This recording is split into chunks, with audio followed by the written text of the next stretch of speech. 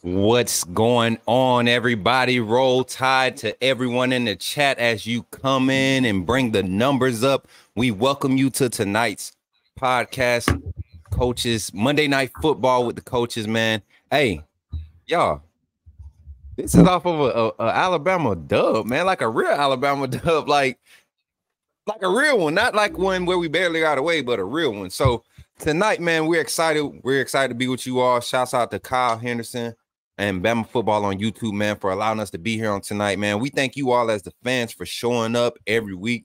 I'm your host, one of your panelists, Coach Smook, and we have to my right, your left, or my left, your right, however it is on your screen, my brother, Coach Jay. Man, what's going on, Coach Jay? How you doing today, brother? Nothing much, man. Nothing much, man. Just finishing a long day, and man, just ready to talk some Bama football, man. I'm telling you, man, there's some excitement I haven't felt in a while, and hopefully we can keep the momentum going in Mississippi State. Yes, sir. Yes, sir. And down below us, y'all see him, man. Unc himself, Coach Shawn. How you doing today, brother? I'm doing good, man. Blessed and highly favored. Better not deserve, man. Let's get to it. Let's get to it, man. And just shout out to everybody in the chat. We see some comments in the chat already. Shout out to High Power TV, Roll Tide in the chat. Troy Lob, Roll Tide, and Cassandra, Roll Tide in the chat. Shout out to the Big 27 in the chat. We appreciate y'all for showing up tonight. Let's get into this game. Let's just dive into it. You all know how we start this show off. We just go ahead and just finally digest the past week's performance for our team. And so, Coach Shawn, you give us your final thoughts, your final reactions, how you felt about that game and what you see about this team going forward. I feel good about it. Man, because like me and Coach Jay said the other night, man, after the South Florida game, I was utterly disgusted, So I feel good about this win, man. Anytime you can go and get a win against another SEC opponent, no matter who it is, you got to be happy with that. It could have easily went the other way. We put out poor effort, but to see the way the defense played, man, to see the way they used Jalen in the second half, to see the offensive line get an opportunity to lean on those guys and impose our will in the run game, and to hold Ole Miss to that amount of points, man. Hey, you take away that one bad read, which I thought was a bad call, run the high-low that close to the goal line. I was always taught not to run high lows in the red zone or anywhere near. Not inside 20s. Yeah. So you take that play away, man. Very efficient throwing the ball. Very good defensive play. I was happy. I can't even lie about it. I was happy. Right. Coach Jay, final thoughts, man, going forward. Not going forward, but final thoughts on the game as a whole, man. Disappointing first half, excellent second half. I'm still kind of wrapping my head of like how in the absolute, where was this effort against Texas? Where was and that defensively? Because I don't blame the defense was, I thought the defense took it up another notch in the second half, but the first half they were really excellent as well. But what with the offensive effort? Where was this offensive line against South Florida? Where was this offensive line? I would even say against Middle Tennessee State. Where was this offensive line against South Florida? It's just like what happened in the second half. And again, maybe I talked about it last on Saturday, but was it because of the Miro? Was he the one that sparked that ignition? Because if that's a great case. But now, can we carry that momentum going into not just Mississippi State, but for the rest of our SEC schedule? Because we are on thin ice. Georgia has time to relax with their schedule, right? They can take some days off with that schedule that they have, which is the JV schedule. We don't have time to take any days off. We are on thin ice. We cannot afford to lose another game if we're not trying to make the playoffs, but trying to win this division right now. We cannot afford to lose another game in SEC play. And the good thing is that this team now has film, right? It's not just any film, not the bad film. It's positive film work, dominant film work that they can try to take a look at. And we can try to carry that over, man. And so today, like I said, I don't mind hearing the players talk right now, but let's keep it up. Let's keep it up. Well, matter of fact, I'll be honest with you, I kind of don't want the players to talk at all right now. I think that we need to keep it up. I think we need to. There's a lot of positive things going into next week, but yeah, we just got to keep up the hard work. That was a phenomenal second half and really good adjustments by Tommy Rees. But offensively, we just got to continue to improve. There's positive film work. Let's just carry that over to Mississippi State. Yeah, man, and I'm gonna coincide with both you guys, man. I'm more than satisfied with that second half performance by the team as a whole. Satisfied with the defensive performance for the whole game. You know, the defense, yeah, we gave up plays, but there were immediate adjustments being made. And we're going to dive into those things later in the show. But also with Jalen Milroe and his confidence and his growth during the game. Before I finish my statement, shout out to the big 1999 from DeMarco Brooks. Love this show. Shout out to Kyle for bringing you three on. New Coach Jay on Jan Sports before finding Coach Smook on the Bama Standard ranting about B.O.B. being a cancer. Shout out to Marco. That's my guy. I remember Marco, man. Then I found Coach Shawn getting praise from Coach Smook. Facts, man. Hey, these my bros, man. We've been rocking together for 3 years. But yeah, so but yeah, like I was saying from this game, man, and shout out again to Marco for that super chat. This game here. Appreciate you, DeMarco. Yeah, facts. For real. This game here, not only did it answer a lot of questions, but it also solidified, like you were saying, Coach Jay, that talk that they were talking about. I saw offensive line physicality, a few missed assignments early, but I saw physicality the whole game. I seen Delacour get beat a few plays, but then Delacour dominated majority of the plays when he had, especially on run blocking. We need to let that guy run block. It hides a lot of his flaws. Same thing with Proctor. Proctor in the run game was so effective, man. Even Jace's touchdown, if you pay attention, Proctor held him up. Like Jace was stumbling, Proctor picked him up and didn't. Looked around. As soon as he picked him up, he's looking around for somebody to block. That second level intensity was big for us offensively and defensively, man.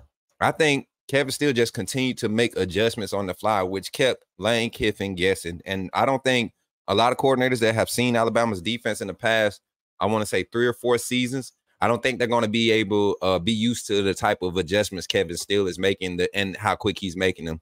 So that's my final take. And chat, in the chat, man, you all give y'all final takes as we continue on with the show, man. Just how you all feeling about not just individuals, because we could highlight individuals, we will tonight, but as a team, I can honestly say, and I think I could speak for the panel, this is the first time in about 3 or 4 years after a game where I felt like we played solid competition and we actually won the game. We went through our process, we went through our ups and downs, and we won the game. So I'm excited, man. Guys, I mean, let's dive into it. Let's dive into some key takeaways from this game, okay? One of the things that we both of you all already said it, the offensive play calling. Coach Shawn, take it away. What did you see? Let me do some numbers before we jump into these. All right, so in the first half, we were in 2nd and 6 or less 13 times. 10 out of those 13 times we were able to convert anytime we were in 2nd and 6 or less. Same thing in the second half. 4 out of 6 we were able to convert. So that led to that consistency we wanted to see. Out of those 19 2nd and 6 or lesses, we ran the ball on 14 of those downs. So that tells you that Tommy Rees is paying attention to these schematics and the statistics that play into our favor, which is something that we wanted to see. That's one highlight I wanted to talk about. Coach Shawn, talk about some of the offensive adjustments you were happy to see with this play calling when it came to this offense this week. I was happy to see us get out of that 5 wide. You know, I was happy to see second half that we didn't try to throw the ball so much. You know what I mean? I was happy to see us go tight ends. I'm gonna tell you somebody who I'm excessively proud of, and this dude really showed me something. I knew he could play. I knew he could play, man. I knew he had hidden skills that we weren't taking advantage of. Robbie Oots, man. Listen, that boy Robbie Oots went up and caught that thing. Good hands, good soft hands, man. I like that, man. I love to see a big tight end who can block and catch the intermediate routes. So I'm really happy at how Tommy used Jalen the second half. Outside of those 1 or 2 faux pas we had in the red zone, I was really happy that we decided to line up and let those guys, let Jace eat coming off tackle, you know, run downhill at these guys. If you notice, they linebackers did not want to tackle in the fourth quarter. They did not, man. If you look, those guys were hands on their hips. They were whiffing on tackles. We have the offensive line to do that. You know what I mean? It's going to take a special kind of defense to stop us from doing that. And, you know, when you really look at it, man, outside of the turnovers, we all know the ups and downs that we're going to have, the small ups, the small downs. I personally am making a case right now for Texas to be the #1 team in the country. To me, Texas has looked better than anybody. They got the best win, and they have, they had a sleepwalking game against Wyoming, which to be expected after a big game like Alabama. But Baylor, contrary to what you might think about their record, Baylor's a tough squad to beat, man. They're offensively very, very well. They're tough on defense. They got a few losses, but you're just not going to walk into Baylor and just beat them like that unless you're a very good team, man. I think Texas, to me, right now is playing the best of anybody. So when you look at how we played against those guys, man, and the amount of self-inflicted wounds that we had, I'm not upset with where we're at right now. I'm not, man. As long as Tommy Rees, as an offense, I think we need to run. I told Kyle before the game Saturday, I called into a show. I said, if we just give these guys a chance, be patient with the run the ball, everything else will open up, man. It'll help Jalen down the road. It'll help our offensive line get into a rhythm. And that's what he done the second half. I think Saban might have said something to him because the first half, kind of like what Coach Jay was saying, we were all over the place, man. We were all over the place. It's almost like we were back to trying to fit a square peg into a round hole. So I'm really happy about how we used our physicality and let the run game take care of everything else. Yeah, man. And you said a mouthful when it came to just how Jalen Milroe was confident. I could hear confidence in the play calling. You get what I'm saying? And that was a key thing that had to happen in order for this offense to begin to progress.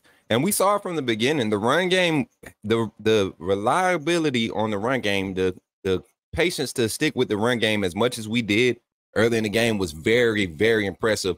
And I think that helped the offense see how key they are to the success of this offense, which when you're talking about establishing an identity with offense that, new coordinator, new starting quarterback, guys in receiver positions playing bigger roles than they had to play last year.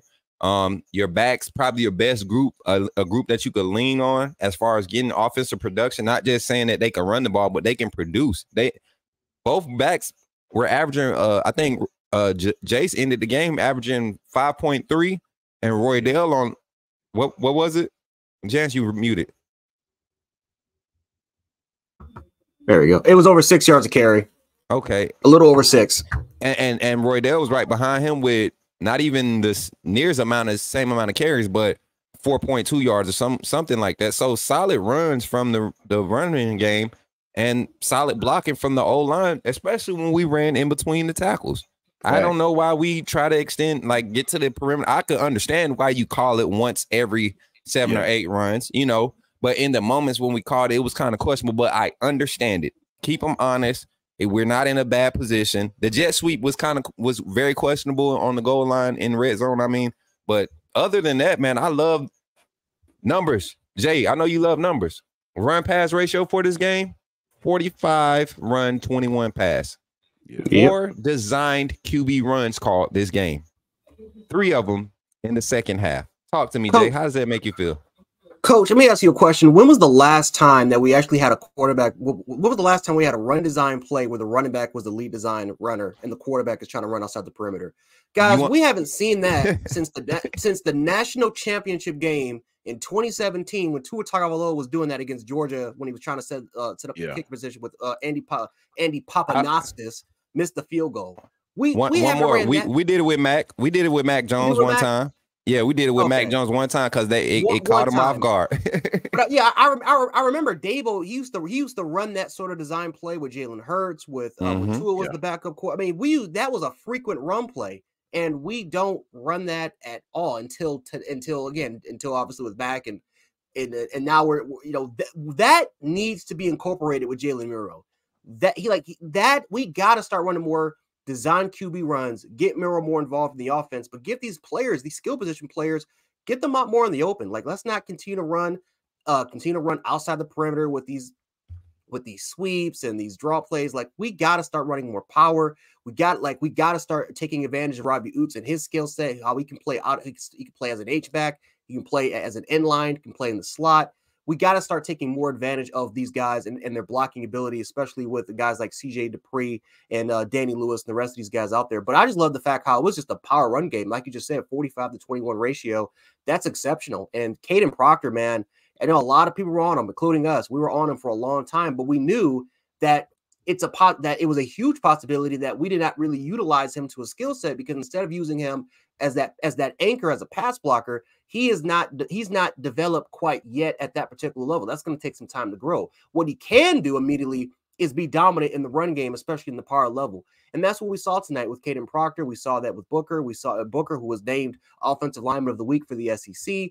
We saw that with Seth McLaughlin, who had a terrible first half, but cleaned it up a little bit better in the second half. We'll probably talk about Seth in a minute. And then like I said, with Darian Delcourt, it just felt like we were just more in a comfort zone, especially in the second half, when we just kept it simplistic. We didn't try to do anything out of the ordinary. We didn't try to experiment. We said, you know what? Let's play to Jalen Milroe's strength. Let's play to what this offensive line can do and just run that ball downhill. Get this offensive line some confidence, because when you start to gain, and I had a problem with this against South Florida. Whenever we gained some sort of momentum with Rodell Williams, what happened? All of a sudden, when it was 1st and 10, we decided to pass the ball, and all of a sudden now it's 2nd and 15, and we just ruined the momentum.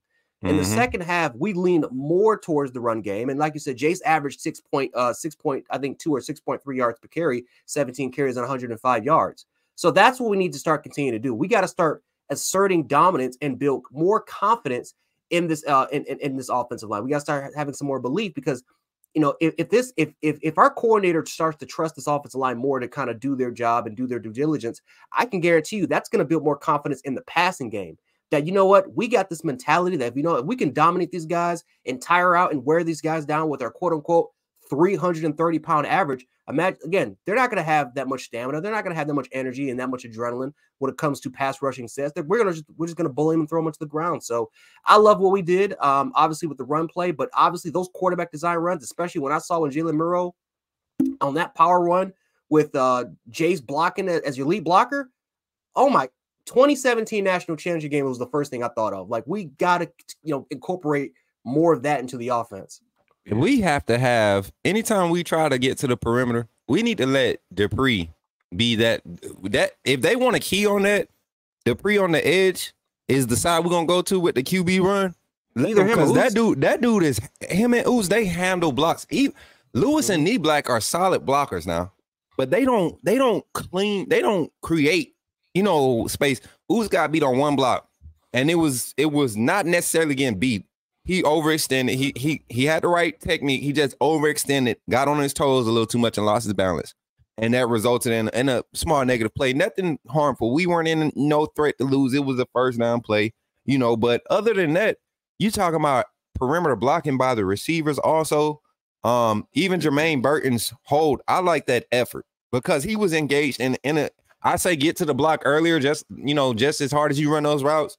Get to that block and break down early so you can square up better. But he made the adjustments, because the next big run, if you look at Jason McClellan, guess who's blocking the corner out on the edge? Jermaine Burton. I mean, it's just the small things that are mattering to this team. Let's get a little bit more into these numbers, guys. Jalen Milroe, 18 of 21 for passing. When's the last time Alabama has had a quarterback who's thrown over 15 passes in a game and had more than 80% completion rate? Efficient. You get what I'm saying? And guess what? These weren't 21 passes where they were 5 yards and below. 14 of his passes were between 10 and 17 yards. 14 of those passes. So, and he completed 12 out of those 14. So it's not that the guy doesn't have the arm talent. We were putting him in position by not allowing them to key on his eyes and his lack of ability to progress. And guess what? When he did have time, he did his progressions to check down to Jace, even though it was 2.5 seconds late. He still made his progressions. He read the whole right side of the field way too long, which is what a testament to our protection, our O-line and their growth, and also his ability to start trusting that protection. His touchdown pass, it required a lot of trust in that offensive line for him to step into that throw and get it out to Jalen Hill, which was a key play in that game, because the offensive line had good protection. That last man came late while the offensive line was engaged. It was set up for 5-man protection. He had to trust it. They gave him the time. And he stood in there, and when he let that ball go, I saw the confidence in the throw. It wasn't like the Texas completion of Malik Benson across the middle where he kind of just let it go. I saw the confidence in when he let the ball go, and it was a difference. So those numbers there, man, are just some of the ones I want to highlight for the offensive side. And, of course, if we want to talk about individuals, in the receiver group, our receivers are playing out of their mind, guys. And this goes to my point, guys. We have so many weapons in the wide receiver room. This is why I said we won't have a 1,000-yard receiver this year. We're going to have to rely on the run game, and the receivers are going to have to make those 18 to 21 plays a game. And you got 8 or 9 receivers that got to split up 20-something, pass attempts, or, at most 25. We're going to see 25, 30 pass attempts. So talk about that for us.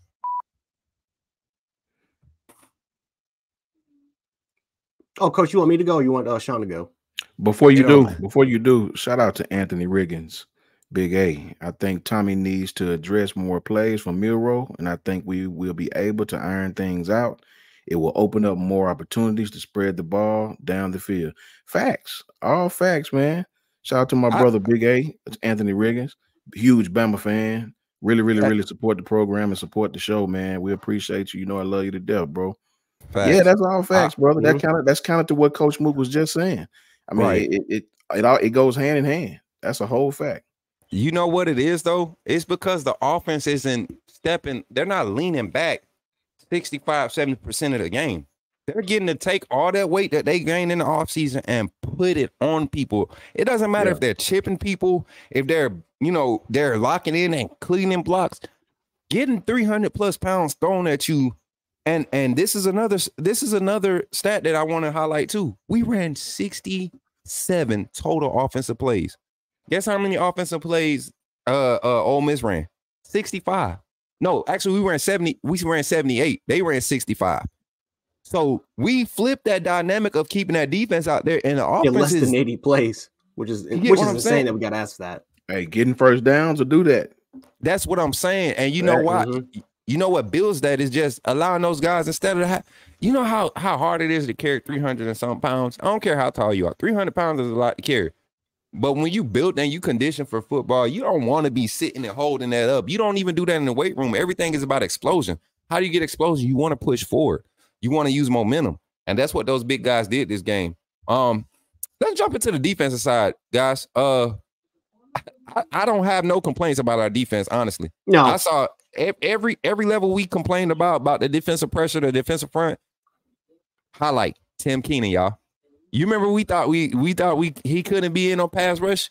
Check every key rollout. Talk about it, Jay. Talk about it. Yo, he was the best. He was the best interior pass rusher by far, and that's something that we've been missing for a while. Is that key interior pass rusher? Now Tim Smith did a great job. I think Tim Smith had 2 sacks, or he had 1.5 sacks, so he was able to get there. But the person who was causing that disruption to create those opportunities was Tim Keenan, which that's something that we've been missing. Like we've been missing that one guy that can just create havoc and create those one-on-one opportunities for a lot of our other guys to make plays. Jaheim Otis, we all know he can be that guy.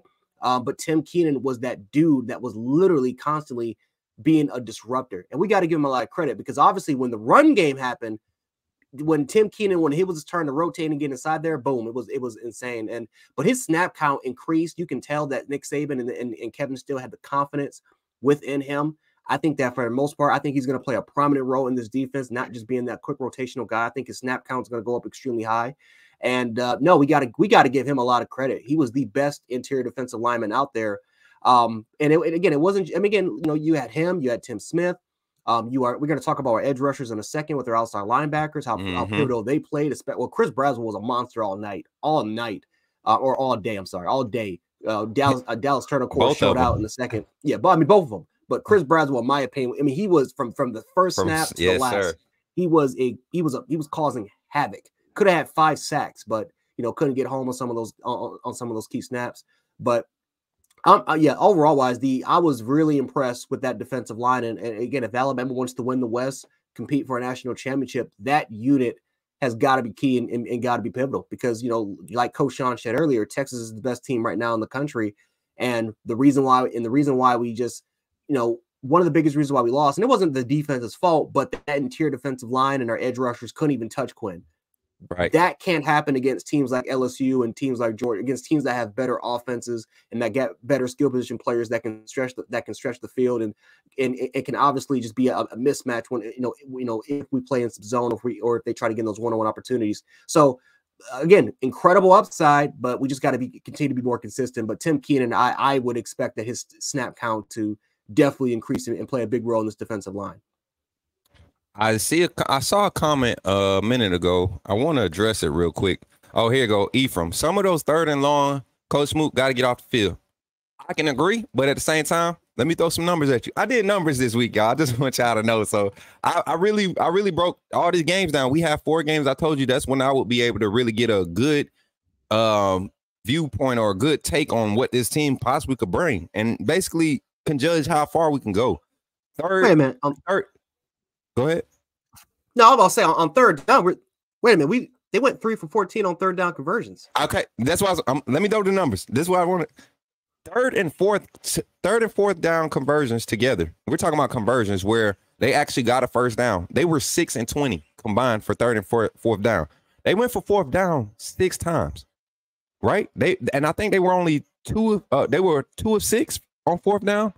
And 2 of them were on one drive, and then they went for it on 4th down again, and they didn't get it. And they didn't get it. Over to no point. Yeah. So it was 2 of 6. The one where they got the wheel route on Marshall, that was just Marshall. You could tell he knew he made a misstep when he checked off to the running back. He shouldn't have been trying to close that gap. He should have kept the flat angle, and then he would have been able to break up field and been more even because he didn't get burnt. It wasn't like they barely got the first down on that. So he was in position, just one misstep. But this defense and the amount, so to say that they got to get off, they were getting off. If this wasn't Lane Kiffin, a lot of those 3rd down, the 4th downs, the 6 that they went for are punts. You got to think about it. And then the 4th down conversions that they got were literally like inches missed. One was wide open, but the last one against Trez Marshall on the swing route, on the wheel route out the backfield was not a bad defensive call. It was literally a game of a play of inches. So we talk about this defense and how they were able to shut it down. The defensive front and its pressure. Coach Shawn, talk about the edge rushes, and we'll swing it back around to you, Coach Jay, after Coach Shawn talk. But how did talk about the linebacker group? Because I don't want to try to dictate what you're talking about, because you brought up the point about that whole how the whole linebacker group went. But talk about how their play affected the Ole Miss offense. I think our linebacker play as a whole is really, to me, what really set the tone for that type of offense, because Lane liked to run a lot of perimeter stuff, man, a lot of misdirection, a lot of window dressing. But our linebackers was foot to foot with those guys on all the perimeter runs. I was really proud of Dallas Turner. I had been hard on him because he wasn't showing me a lot. Dallas, it didn't seem like Dallas Turner was having the first game or two, maybe after the Texas game is when he started to turn it up. But I was disappointed because it's almost like he wasn't playing aggressive enough. It's almost like he was sleepwalking. Like I would lose him on plays. I couldn't even tell he was on the field at times. But for him to dominate like that, and to dominate his opponent and to whip his man in front of him like that, that's what I expect out of him every week. If he wants to be a first-round player, he has to be that force. He has to be someone that the defense has to account for when they're practicing, because they had to account for Will, whether Will had a bad game or a good game. You better believe every defense had to account for that guy.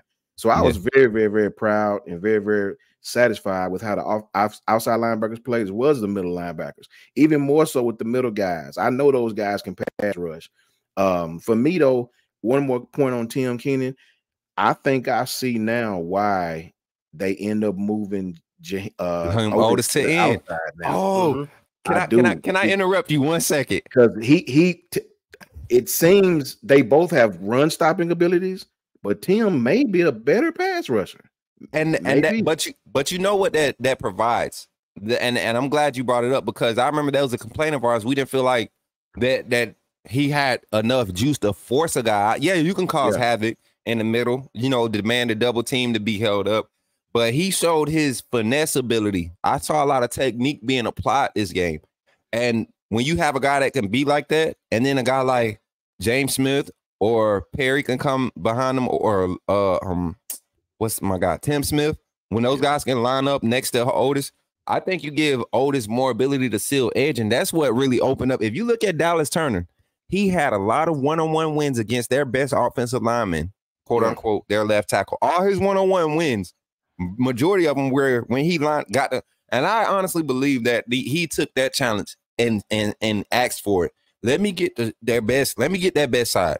If their left side is their best side, that's what I want. He defended the run strong on the left side at outside linebacker position, and he was able to provide pressure, consistent pressure. Inside linebacker play. Let's talk about Kendrick Blackshire, Jihad Campbell, and Trez Marshall stepping up for Deontay Lawson when Deontay Lawson get out. Honestly, people were worried about a drop-off. I thought more efficiency. Didn't skip a beat. Fact. Didn't skip a beat. I honestly saw more efficiency. Like, I saw better coverage across the middle. I saw better communication when Arnold passed off a route to, Malachi Moore passed off a route to Campbell. They were calling pre-snap. They were literally the amount of communication and the efficiency of it pre-snap on defense was just something I haven't seen in the Alabama defense. Last time I saw it was Kansas State game last season to end the season when them boys was locked in and they looked like an Alabama defense. So to see that 2 games in a row now, because the defense was solid last week too. They only gave up 3 points. And that was a position that special teams put us in. So, linebacker play, Coach J, we're still talking about the linebackers, man. Like, if I had to pick an MVP for this game, though, and I know Braswell had the sacks, I know Turner had his game, but Campbell, to be thrown into that moment and not have a drop-off. Mm-hmm. Now, we're going to talk about the secondary. You know, we got to – y'all want to jump to the second? Let's go to the secondary because I know he want to talk about the secondary too. Coach J, talk about the secondary.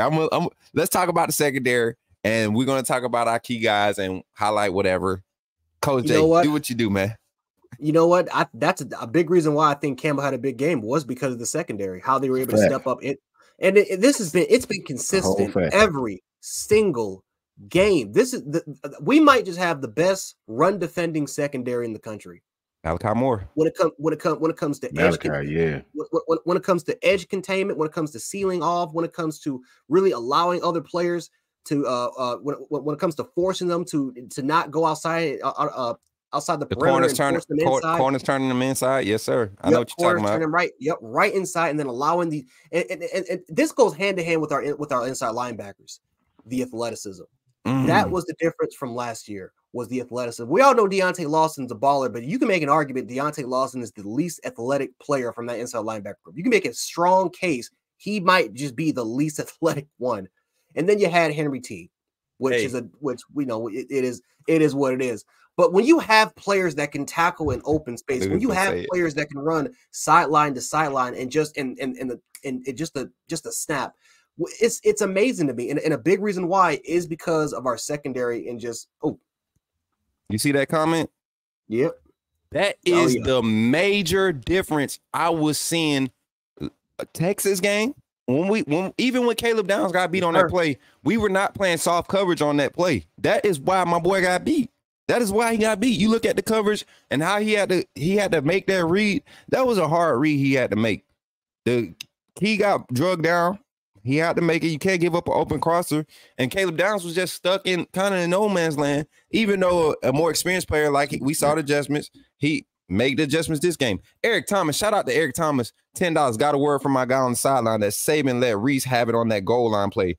That old Saban showed himself. Roll Tide.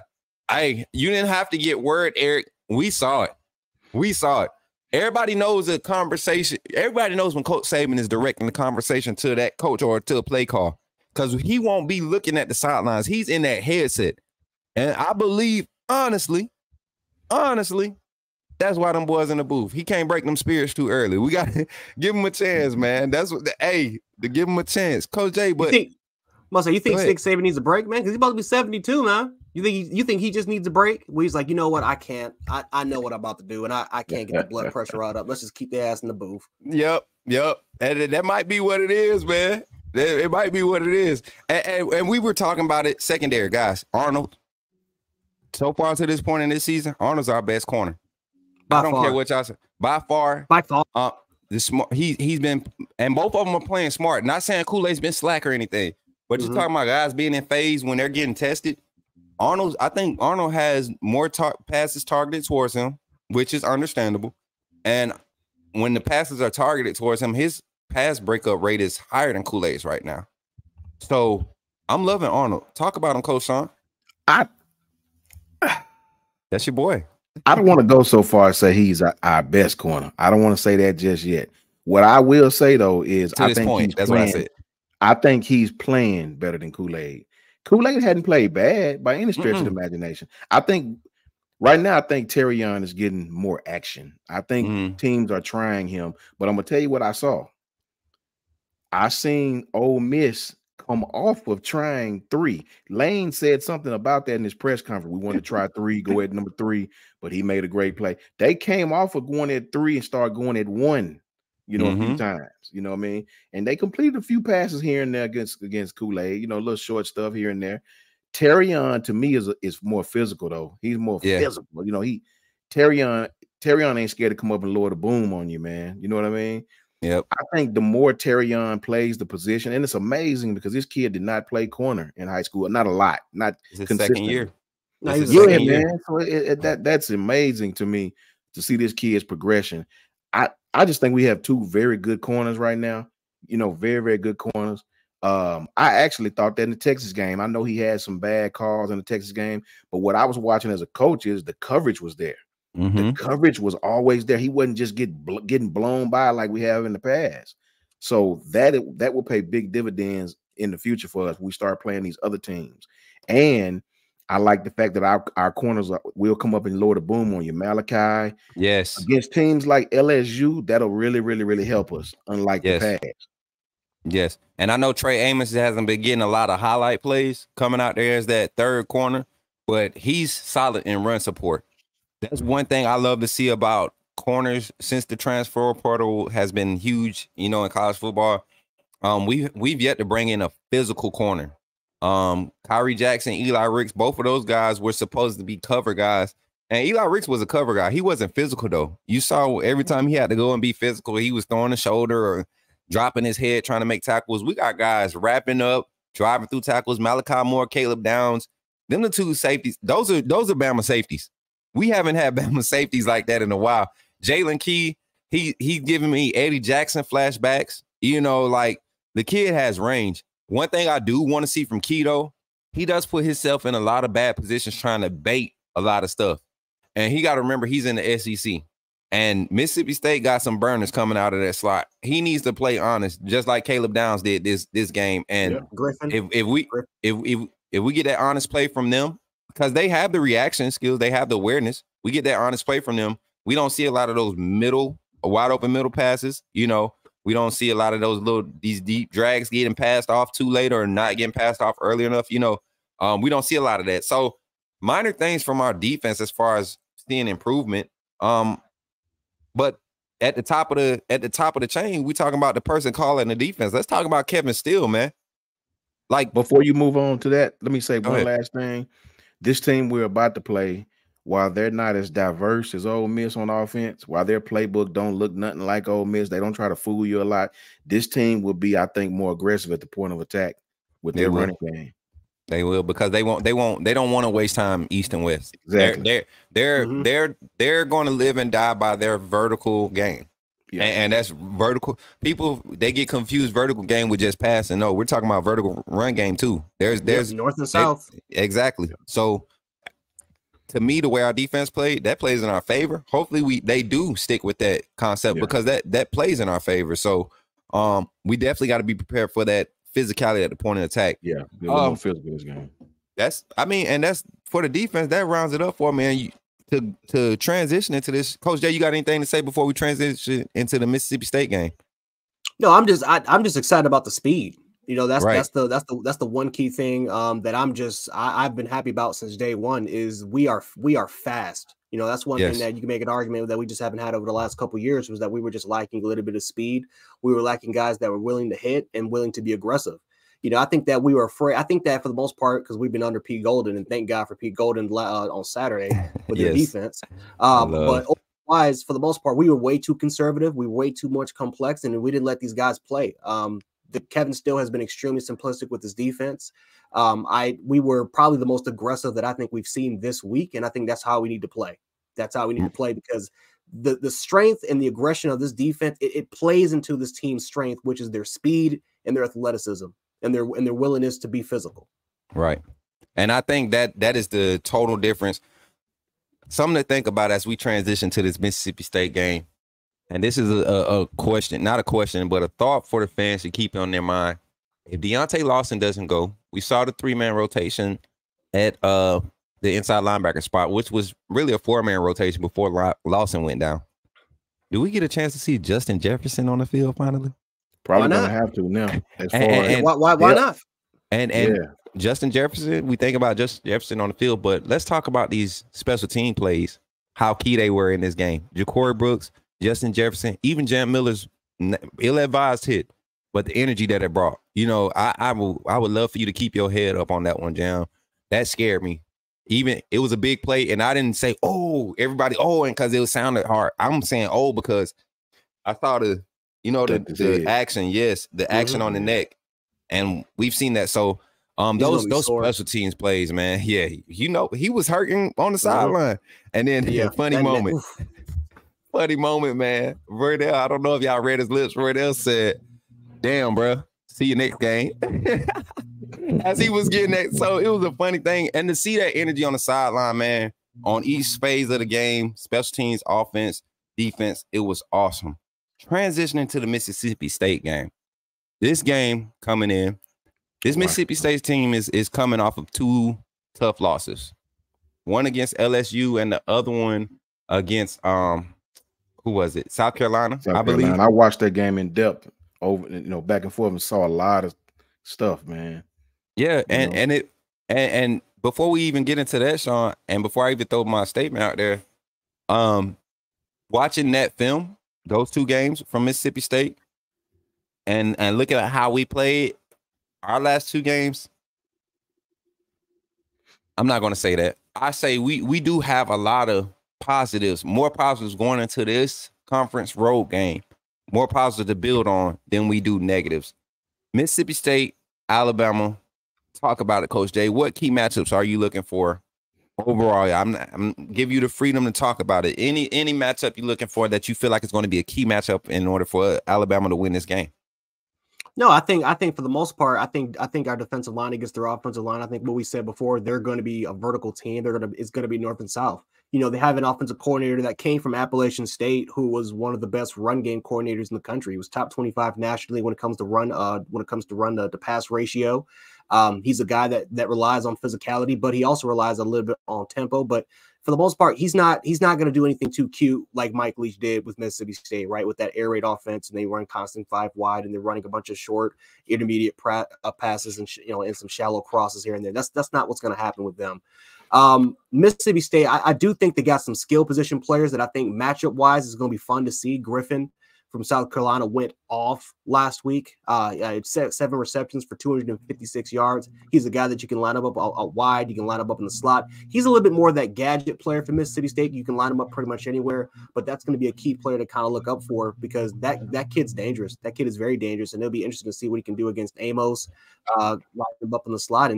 And again, against our speed, I think matchup wise, I think we match up really well, because again, like I keep implementing, our athleticism, our speed, I think can match up really well what their offense does. And just like how their coach was kind of talking about, that they got to take advantage of matchups and they got to be extremely efficient. You cannot slack off against this defense. But what's always going to be key for us is instilling pressure, because no matter what they do, no matter how good skill position players you have, if you can get home to the quarterback, you're not doing nothing. If you can cause havoc and penetration and disruption in the interior, you're not going to run the football. You're not going to do what you want to do to set up those pass plays.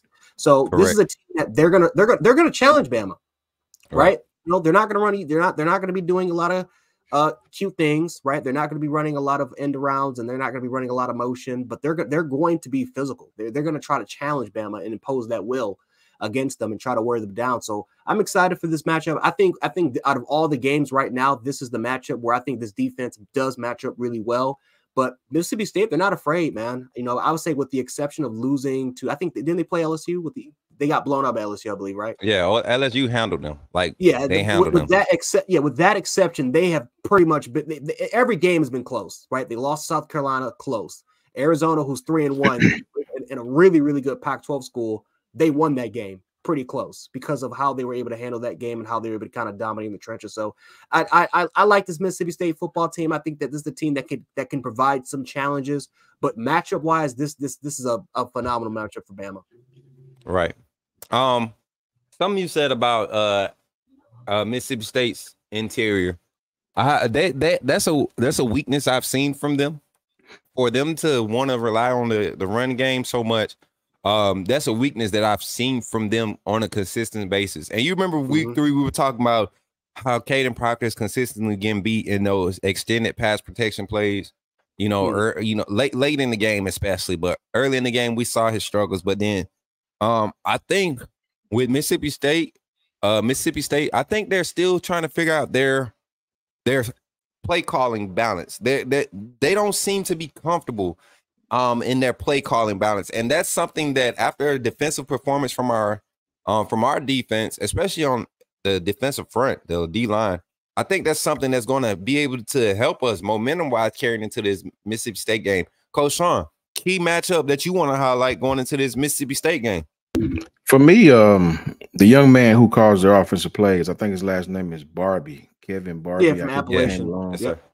Dude is a pro style guy, very, very physical guy. But I watched that game against South Carolina, and what I noticed was Mississippi State, they're not very prolific on offense, man. They're very methodical as far as they'll take 3 yards in a cloud of dust, but they will go over top. They will try to go over top with you. I noticed one play where South Carolina was in a very similar formation that we run, and one of their defensive linemen was playing a zero technique, and Mississippi State had 2 tights on one side, like what we call a overload or overhang tight end.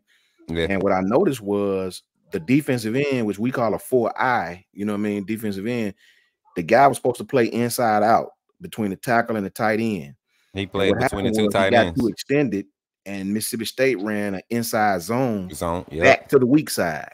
Back to the other side where the personnel was short at, and they popped one, So, but that's nothing that's out of the ordinary, right? Overload one side, run inside zone, back to the weak side, pull a guard or pull something through there. Very, very physical type run. Don't be fooled because it's an inside zone. Very physical type run. So what I noticed is these guys will try to pound on you. It's kind of like what Coach Jay just said. These guys are not trying to fool you. They're not trying to fool you. They're coming downhill. I think, and to your credit too, Coach Smook, I think that does bode well for us. Yes. I do like their quarterback though, man. Their quarterback is one of those guys. When he's cold, he's cold. But when he's hot, he's hot. He will try up top with the Griffin kid, and they had another kid. I think it was Xavier Thomas. I think his name was. Yeah, Thomas. He possession receiver, 6'4", 220, big body guy type guy. Yes, those guys will try to go downfield on you if they feel like they can lull you to sleep with the run. So the matchup I want to see is I want to see their receivers against our secondary. I know our defensive front seven is going to handle their business with this team. I want to see the way our offense handles their defense, how their defense handles our offense, I guess I should say. These guys are physical. It's kind of like what Coach Jay said. They're not going to be afraid. They're physical.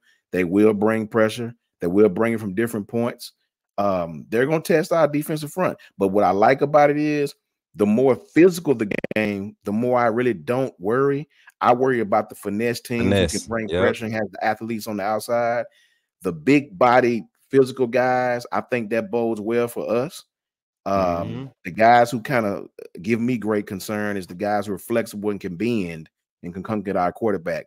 And I don't think this team has a lot of those guys, but I'm really, really anxious to see how we play on the road. Me too, man. And I want y'all to these receivers, and I'm looking at them. Griffin, even though he's explosive, he's not a big target from them. You get what I'm saying? He's their explosive guy. So I don't see them being able to. I don't see him being enough of a threat for us to commit to game plan. I think this team allows us to be even game plan as far as keeping guys' eyes leveled. And when I say that, I mean not pulling guys from the grand scheme of things because they have a special assignment. And there's a lot of times we had to do that last year with Pete Golden, well over the past years, because he just refused to just simplify things and scheme to the look. A lot of times the look is what you're going to get. Even with Lane Kiffin, pre-snap movement, you're still going to get the same look. It's just giving you the pre-snap movement to get you away from that natural look. So the moment we get guys, and I think that's what's happened with Kevin Steele and his defensive staff, especially with T-Rob in the secondary, those guys are buying into simplicity of the play call, making it simple, in, out, out. I can't tell you how many times I saw that communicated during the play against Ole Miss. With some of the crosses they was running and everything, I heard it. I could see guys in, out, linebackers out. You know, go on. I could hear it. You could hear it one time when Campbell, the route got behind Campbell and the receiver dropped it, but he was late on the transition and they dapped each other up. That's on me. So it's those small things that I see us taking advantage of with this Mississippi State offense, not really clicking, but like you said, Shawn, Will Rogers is the guy. He will put his hat in there on the run. Yeah. He will take the risky throw that you're not expecting him to throw. And you got guys like Griffin and Thomas who will come down with it. It's another guy that's sneaky, Jaden Whaley.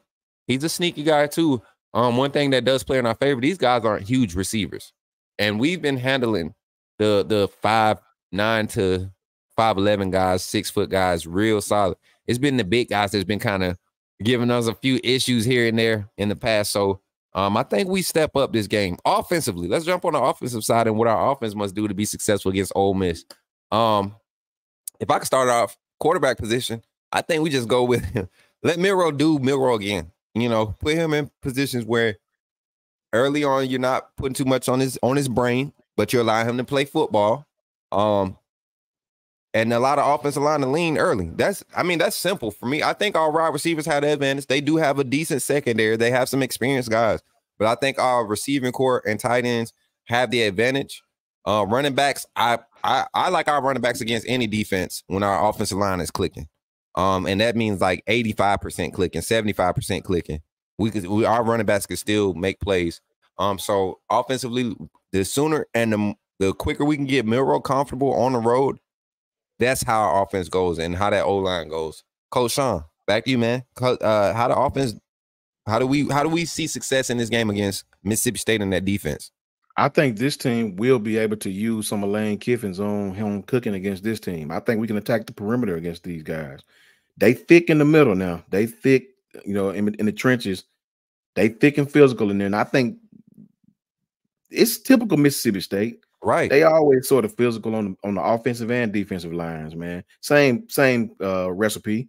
These guys are real physical on the defensive line, but I've seen teams run on them. Man. I think we'll be able to run the ball on them, but I would like to see us at least try to get to the perimeter on this team. I think our speed can work for us in this game. I think Tommy Rees will try to attack these guys on the outside for a minute to see if we can pop something out there. I think we'll have our opportunities in the pass game because it's like you said, they're aggressive in the secondary. So It's going to be interesting. Mississippi State is always physical. They pride themselves on being physical, if nothing else. But I do believe our offense will have opportunities based off how they play defense. The young man who's their head coach right now was their defensive coordinator last year. So the defense hadn't really changed very much, but they are very, very aggressive in the secondary. They'll play man. They'll try to mug you to death. Their corners are not afraid. They got some good corners too. They got some good corners, man. So we'll have our opportunities in this game. It's going to be interesting to see what Reese cooks up. Yeah, and I wanted to highlight that because a lot of people talk about how the game played out last year. They run it a lot. They disguise a lot of their 3 high safety. Kind of like Arkansas does. But that's really a corner out there. They just play him soft on it. If you give them a 3 split or you split your tight end, they're going to play him soft. That's just something they live and die by because they're trusting their guys to play the ball in the air, play off the release. And that's why they get beat a lot, because a team like us and how we want to play, if we can be effective in the run game, that corner is going to continue to that third corner / safety is going to continue to have to cheat up when you're popping 6-7 yards of a run. You know, average 6 yards a carry, which we can expect. And that off tackle run is definitely going to be solid. I think the counter game is going to be imposed this game. I think we're going to see more read options with Jalen and those guys. Coach Jay, offensive keys to success this week. Coach Jay, before you answer that question, 10 seconds. Yes, sir. Randy Blair, That's a great point. Miro has got to handle the cowbell crowd noise. I've never understood why they allow these guys to ring cowbells while the other teams. I just have never understood that in 2023. But go ahead, Coach Jay. Hey, you said it, but Now, that's a good point. Never I don't understood think that. I don't think if anybody's bothered by the cowbells, I think it's more so Saban. That's one thing Saban complains about since even when he was at LSU, I think he's more. But Miro, I don't see that. As far as getting the calls out, this offense is not going to be complex early on. I guarantee you. Tommy Rees, I don't think Nick Saban's going to allow Tommy Rees to make it complex because we have the ability to be physically imposing. Coach Jay. Yeah. No, I agree. The Cowboys, the cowbells. That could be a factor, and not from Miro. I think from McLaughlin. I think if he reverts back to what he played in that first half with low snaps, high snaps, snaps to the right, snaps to the left, that could potentially be an issue for us. But no, I think that for the most part, I actually. Again, this is a team where you can run on the outside of, but I would not mind it at all if they start to run a lot more inside, start to run more power runs, inside zones, start to really challenge and test out this defensive line a little bit, because this is a good test. I think this is kind of more of a good test from this. Again, these guys are big, these guys are physical. Nathan Pickram is kind of one of the more underrated defensive interior lineman in the country. It's a very, very quick, explosive type interior defensive line who can cause disruption. And I think Bama, I ain't gonna lie, me as a fan, we got a bone to pick because he ended Tua Tagovailoa's career. But that's just me. But no, I think that for the most part, they got some guys. I think his name, I forgot his last name, but his name was Jalen. He's a 305-pound guy, very, very big, also can cause disruption. And they can get to the quarterback, right? Yeah. We can't really underestimate their ability. These guys can get to the quarterback. So they got a deep, not a deep rotation, but they got a solid rotation. They got the athletes. It's Mississippi. So, they got the guys, the guys out there to challenge Alabama's front. But no, besides that, I think their edge rushers, I don't think they've had the same depth they've had since 2019, since that 2019 type season. I don't think they got that same depth when they had Sweat and the rest of those guys as far as their edge rotation. It's kind of hard to kind of replicate that success. I think they're secondary wise, they got some nice rangy corners, right? That Emmanuel Forbes type player where you got to, again, they're not the biggest guys out there, but they got 6'1", 6'2" guys that have very, very long arm, very, very long, rangy type dudes. So overall wise, they got personnel, right? It's the SEC. You're going to have personnel in this conference, but this is a game where you got to keep it simplistic, right? Let Jalen Miro do what he does. Give him the quarterback design runs, right? Give him the freedom to run this offense at will. Let's try to be more physical than posing. Let's try to get Jalen Miro back in his comfort zone. But for the most part, if this is a team that if you do want to run a majority of your run plays on the outside, you can.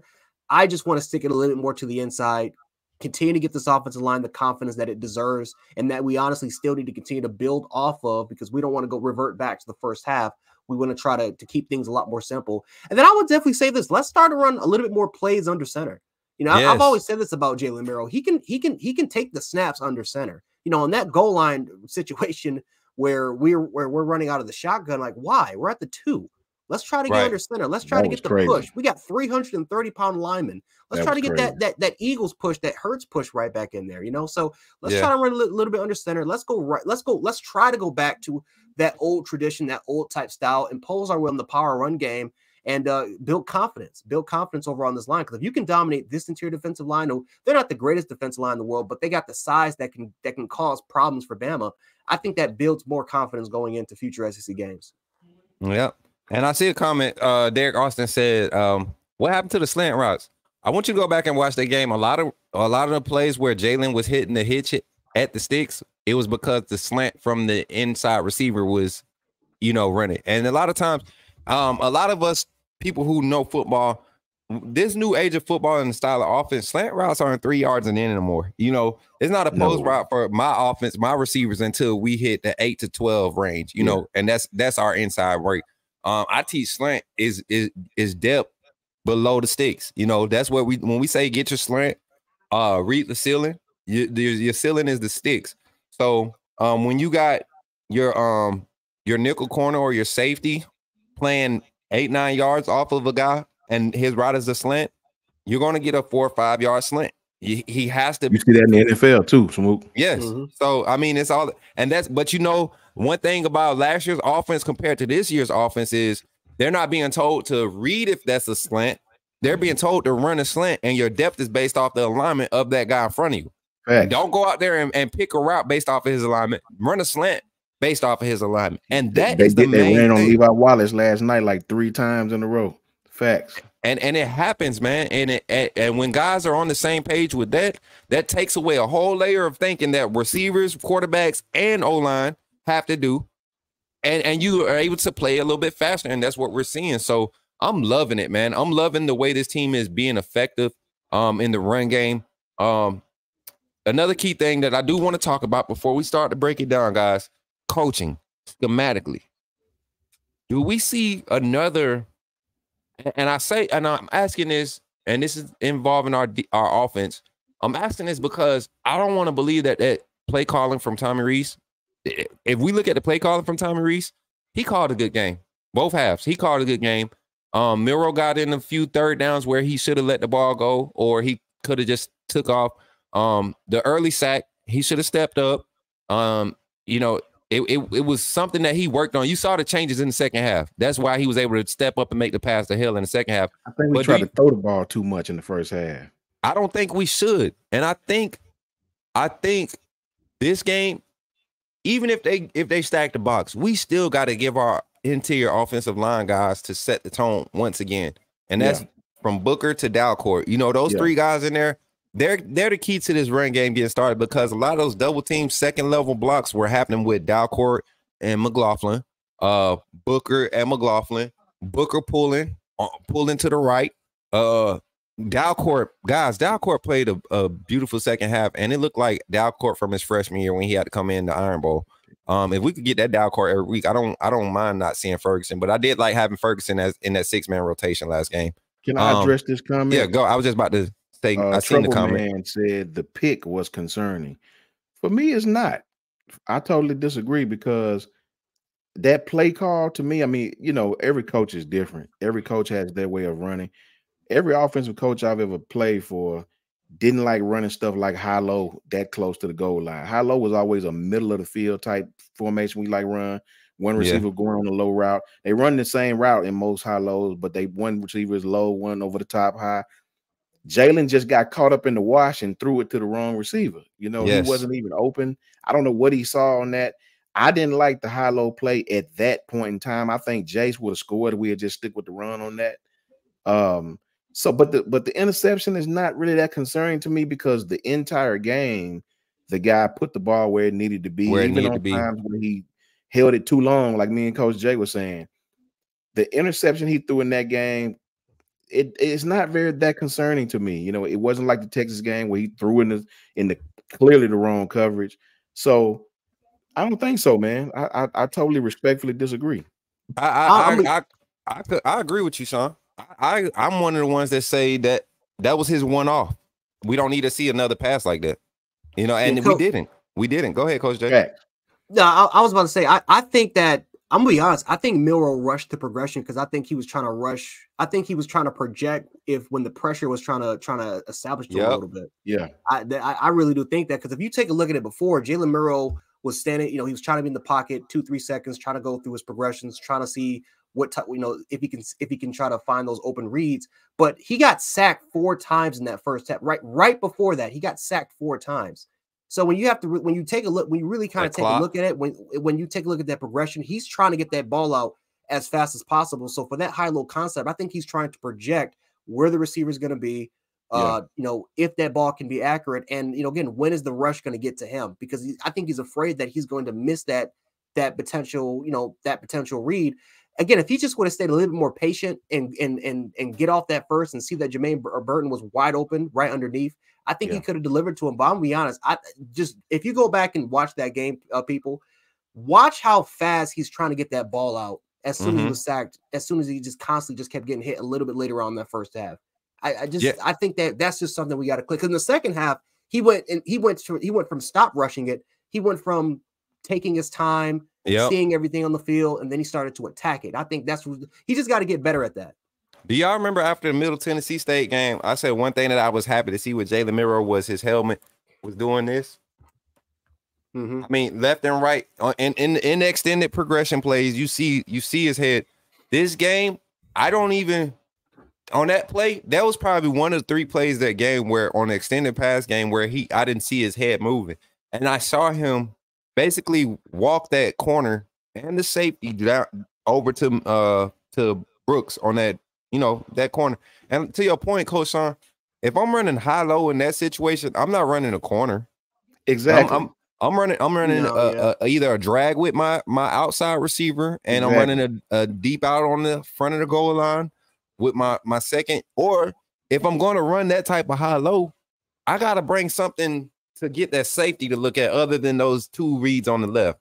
I didn't see a swing route with the running back out to that side to make pull the underneath coverage to give you that pull. Just was eating it. They was just like, okay, they was on the hand, like what? And so when I saw that, I was concerned. But then to go down and see that same high-low concept ran in the middle of the field, and also to see that the tight end was drug across, not chip block first, but right off the line, drug across to grab the attention of whatever that underneath coverage was. Those are the type of adjustments I've been waiting to see with this offense and the play calling. And it was literally like, guys, those are the answers that we needed in Texas. The small answers we needed in Texas game. Those small adjustments. And I'm more than excited. Some numbers I want to throw at y'all as we get ready to wind down. When we talking about we talked about the O-line and the D-line, right, being a key matchup. Our D-line versus their O-line, being able to get pressure on the quarterback. In each of their games, Mississippi State against Louisiana Monroe, they gave up 3 sacks against Louisiana Monroe week 1. Yes, they handled business, but they gave up 3 sacks and they had 9 QB pressures. Against LSU, 4 sacks, 13 QB pressures. Against South Carolina, 4 sacks, 14 QB pressures. So a consistent and I didn't get into where these pressures were coming from, what type of pressures, 4-man, 5-man. But the way Kevin still caught the second half, I don't see anything less than 5-man pressures coming when we do send that pressure. And it's because of how effective it was. So I believe that's another key factor we're going to see in this game with our defense and their offense. How much pressure can we get with sending 3, 4? I know we're going to get pressure with 5, but can we rely on 4 and be that much more locked down in the coverage? That's going to be a key thing. I'm excited to see. Anything else before we wind down, guys, and get into our predictions? Anything you guys want to talk about before we just... Or y'all good, man? I'm excited, guys. This is the first time I'm calm going into a game. Not necessarily calm. I'm more anxious and more settled in what to expect from this team, because now we've seen their worst. And I think we saw bad in this game. We saw less bad, though. How many total penalties did we end up having that game? I want to say it was like 6 total penalties for less than 50 yards. So, and 2 of them were targeted. So that's 30 of your yards. One was targeted, one was a personal foul. Hit him in the face on the pass, which was crap because he was tied up, engaged with a offensive lineman, and they got Braswell on that. But, and shout out to my boy Will Reichert, man. Will Reichert is the GOAT, bro. And James Burnham, the way he flipped the field, for that second drive, and they had to drive to score, like that was key. That was key in that game. We may just have the best kicking punting duo in the country. Like seriously, we like that. What's the one spot where I just think that we have just been dominated? It's flipping the field, and we've been money with our field goals, whether it's from 30, 40, and 50. That's the one spot. And I'm telling y'all, and Ephraim just said it. We playing on the road. This team, I believe, this team right now, the Texas game was probably as much of a test that we're going to get up until we see LSU come into town. And I don't care if on the road or anything, Milroe is going to be composed, y'all. It's not him that I'm worried about, like you said, Coach Jay. It's that center. As long as he got good snaps, and I'm saying we can win it. We can blow teams out with 80% good snaps. Most teams want 100% good snaps. We could blow teams out with 80% good snaps because Milroe's a guy that can create off of bad snaps once he gets a hold on the ball. So if we can just get more efficient in our execution of the snap, man, we'll be good. Predictions, guys. Chat. Run your predictions up. Score, offensive MVP, defensive MVP and X Factor. Coach Jay, you take it away. I'm gonna say 31-13 Alabama. I think that this offense starts to really get going. I'm not saying it's a possibility we can get going in the second half. I think the first half, I think we're gonna come out firing it off cylinders. Defensively, like I said before, I think that we got the speed and the athletes, and we got the size inside to really match up with what Mississippi State's going to try to do. So again, I'm not really worried about misdirection or a lot of motion, a lot of screens. I'm not really worried about that from this particular team. That's not Kiffin, and that's not their, that's not Sark. That's not their type of play style. So I think that again, matchup wise, we match up extremely well against their football team. They got playmakers that could potentially cause us some havoc and cause some trouble. But knowing how Kevin Steele is, and knowing how this defense is played, and knowing how well we've played arguably well in the secondary. Again, you make an argument the secondary is our best unit of this defense. I just think that that's going to keep us right in the game. That's going to create opportunities. That's going to create some potential turnovers for our offense to get good field position. And I think that this is going to be the game where we take full advantage of that in the first half. We dominate. Could we slow down the second half? We could potentially do it. I'm not going to sit up here and say we're going to score 40 or 50 points yet. I'm going to say 31. I believe we get it slowly but surely going. But this, I think last week was a building block, and I think that now we start to kind of progress throughout the season, and hopefully we can get better. Right, man. I'm gonna go ahead and let Coach Shawn go. Prediction off. Oh yeah, Coach Jay. We need your offensive and defensive MVPs. Okay. Go ahead. Offensive MVP. Because these guys don't get enough love, I'm gonna give it to Caden Proctor. I think Caden Proctor is gonna have a great game in the pass game and in the run game. I think that this could be the game where I think he steps up huge for us, and I think he starts to take that next step in his development. Because again, we all believe that he could become an All-American type of player. I think he's gonna step up really huge for us on that left side. And then defensive MVP. I'm gonna give it to because I don't even know if Campbell's gonna. We got to take a look at Lawson's status. It's tough, man. It's tough. It's so many, right? It's so many good players. You know what? I'm gonna give it to Malachi Moore. I'll just give it to Malachi Moore. He's been my favorite player so far in the secondary. He's been the initiator on that team. He's been that engine to the Ferrari, the tone setter. He has been that player, which has been extremely impressive because I never thought that was his play style from looking at him from his freshman year and then looking at him when he was in high school. So I can't wait to see what he continue to do in the future, man. But no, I think he's going to have a heck of a game here. All right, Coach Shawn, take it away. USMC Marine says, why is our center having issues snapping the ball at times? USMC. In my experience, when a center is snapping the ball like that, it could be a multitude of things. I've seen centers do that when they're getting whipped. I've seen centers do that when they're out of shape. I've seen centers do that when they lose concentration. It could be injured. I mean, it could be a multitude of things. While he's still battling injury. Remember the hand surgery in the offseason. It could be a multitude of things, man. Ephraim says, will we see Ty Simpson? I don't know, man. I got us winning by probably 17 points. My offensive MVP, I think Jermaine Burton's have a great game this game. I think Jermaine gonna have a breakout game. I know he's been doing well now, but I think he's gonna have one of those 100-yard games in this game. My defensive MVP, I really do believe is probably gonna be one of the outside linebackers, Chris Braswell or Dallas Turner. I think they'll have a multitude of tackles in this game and have an opportunity to rush the quarterback. So I think I'll go with Chris Braswell on defense and Jermaine Burton on offense. I think we win probably by 17 points. I like that, man. I like that. Especially with the Jermaine Burton offensive MVP. That time. Yeah. But as much as I think Jermaine Burton go off, I see Isaiah Bonds going crazy this game. He's the one I want to see them get him some type of perimeter something. Hopefully, not necessarily perimeter. It's two plays in the last game against Ole Miss where Jalen Milroe steps up in the pocket.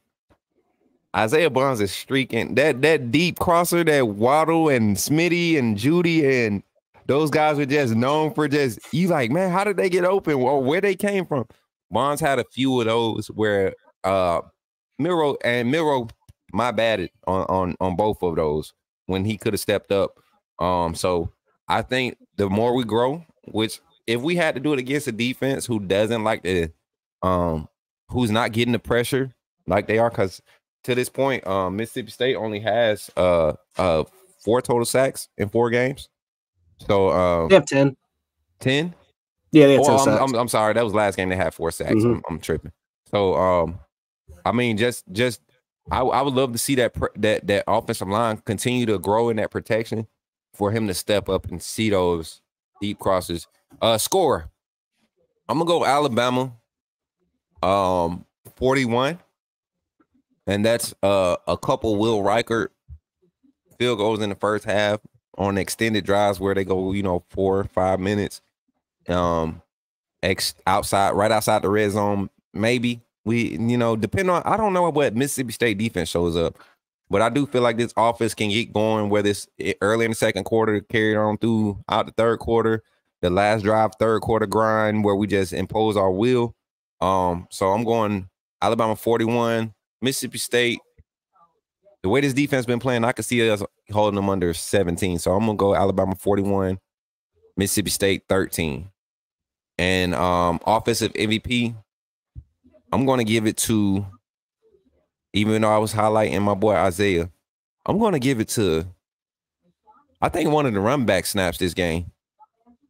I don't know who, though, because I feel like either one can go out there. Roydell, Jace, I feel like if Jam mess around and get out there and break one, coach might leave him out there. That's another thing. I'm sorry, y'all. That's what I wanted to highlight earlier. Y'all remember we was talking about feeding the guy when they hot in the running back room? If you look at the amount of the ratios of carries from Jace and Roydell, Jace came out hot. Roydell didn't play bad. Jace just came out hot, and I love that. So shout out to my boy Duke to go. Go ahead, Shawn, hit that. Great content and accurate analysis as always. $2 super chat. We thank you, Duke to go 2020. Shout out Duke to go. Shout out Duke to go. But yeah, man. So that offensive MVP, I'm gonna give it to one of the run backs. Let's just go Jace. I feel like he's on a tear. I don't know. Offense is doing just as good in that second half. They gave me a lot of confidence. Defensively, I think this is the game where we see a couple Caleb Downs picks. Will Rogers is going to try to pick on Caleb Downs over top, try to catch him in some bad positions. And Caleb Downs almost had his first career interception if Terry Arnold had it took it from him. He would have had a diving interception because that ball was definitely thrown short against Ole Miss. And his dive, he would have had a good chance of getting it. I think Caleb Downs shows up this game. Malachi Moore is going to allow him to be successful because of how efficient he is going to be playing underneath on that nickel look when he's walking down. So I think Caleb Downs gets to show up. He's going to be put in a lot of situations where he gets to make plays.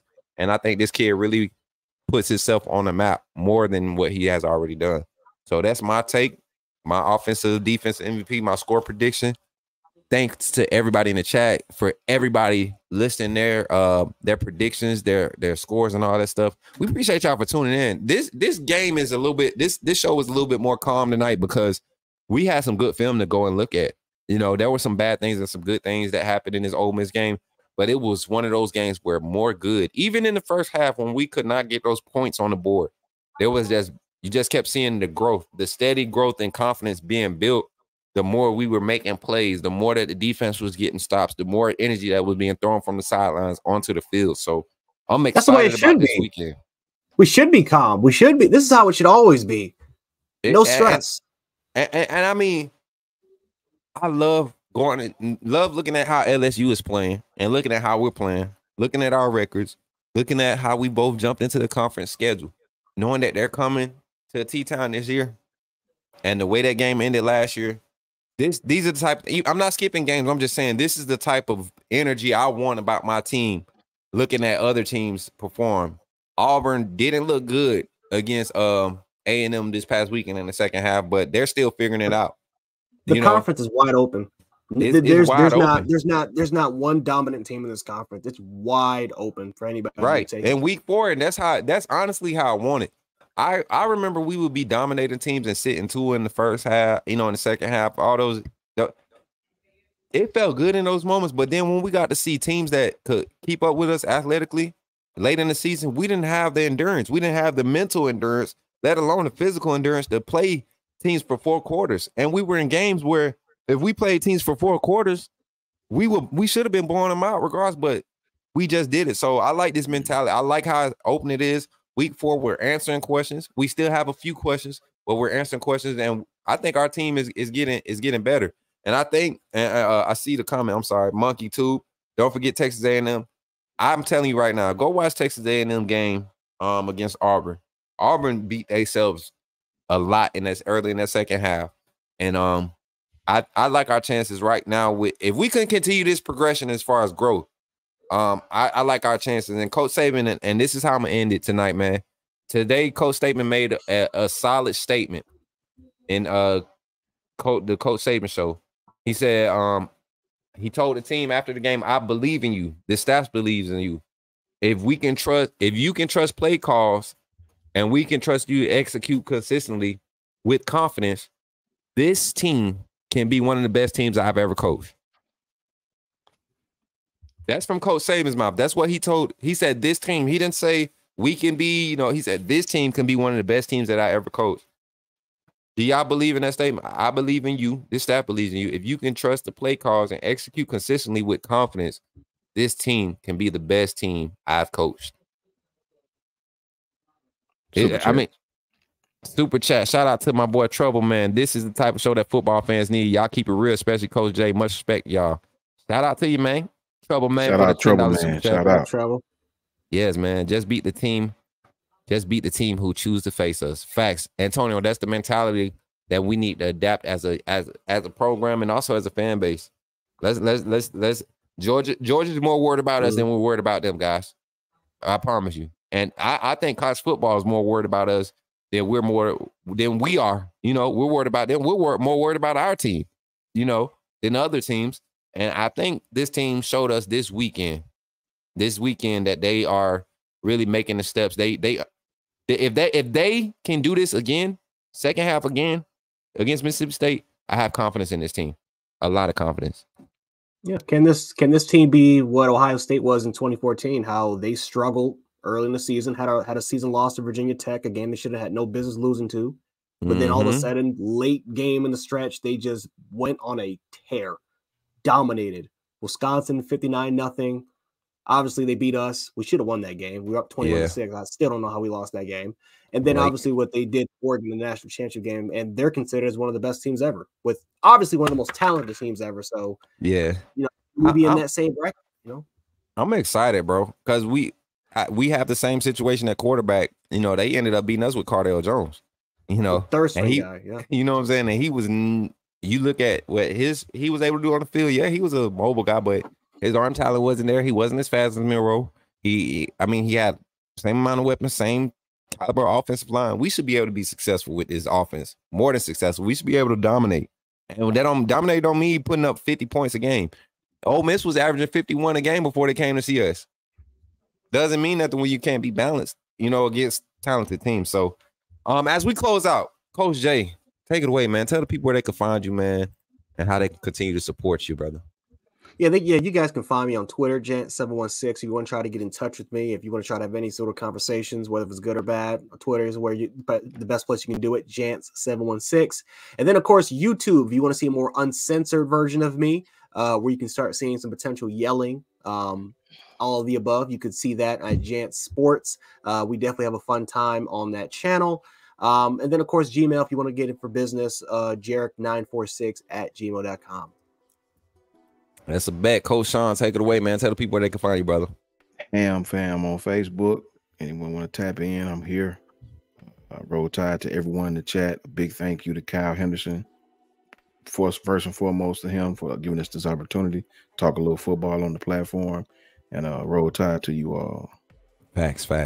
And y'all already know where y'all can find me at Coach Smook on every platform, man. That's Kick, TikTok, Facebook, YouTube, Twitter, Instagram, everywhere. Doing the content heavy. Last week's live game preview was crazy. It was awesome. We had a nice turnout. We actually had like 400 some people in that live, so it was good talking to those people, and interacting. Check out some of these highlights that we're going to be posting soon here on our TikTok, over there on Coach Smook's TikTok, and on the YouTube channel. We got a lot of content coming out, Alabama-centric content. And yeah, man, that's where you can find me, man. And once again, shout out to Kyle Henderson and Bama Football on YouTube, which is Kyle Henderson's network, man. Y'all see the content that he posts every day, and it's nothing but quality, man. Nothing but quality. And with this team that we have together now, man, as you guys said, man, we do a lot. We don't get to rehearse this. This is straight impromptu. We come in with a few topics, and it is because we watch the game. We watch the game, good and bad. It's not all good and it's not all bad. We take it for what it is, and we just give our perspective, y'all. And we appreciate y'all for supporting that and rocking with us. And with that being said, we got the $10 super chat. I thought we already got it. Oh yeah, we got the $10 super chat. Antonio, hey, Antonio, keep talking about posting these random numbers, man. What are you talking about, brother? Roll Tide, man. Hey, shout out to everybody in the chat once again, man. Appreciate y'all for pulling up. Roll Tide, and catch y'all next week, man. Roll Tide.